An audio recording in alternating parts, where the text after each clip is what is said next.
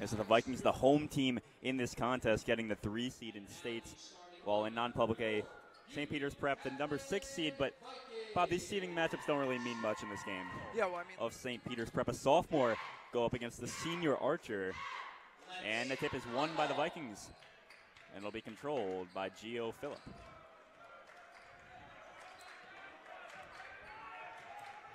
St. Peter's Prep starting out in a man-to-man defense. Phillip used that screen of Archer over to battle in the corner. Night. But for now, we'll start off. Najla Williams, the libero of this team, a junior as well in that coveted junior class that UC has. And here is the ball game getting started. Westfield play it back.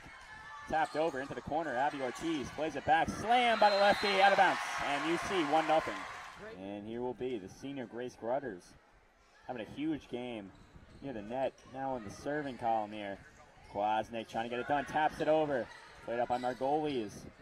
Over to Miller, and Miller all night. We've seen that from Westfield. Jenna Miller, the MVP of this game so far, and puts her team in the best position they've been all night. get out there on the court. Yeah, and Vito for Elizabeth, versatile on offense, but it's their defense early on really showing what they're worth, forcing Indian Catholic into some tough fouls, some tough plays, and 5 points only in 1 quarter. Yeah, the story of the first half has got to be the Minutemen defense clamping up the ball. And guys, UC did not lose a single game at home last year. They are great at defending their home turf. They look to do the same now. And there's Brandon Hampton with a little bit of defending of that home court. The matchup zone tonight.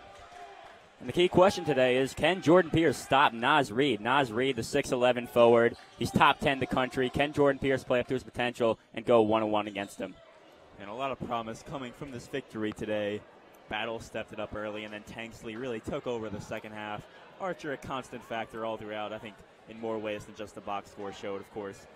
Being the premier big in this one, the bigs of St. Peter's Prep really non-existent as expected.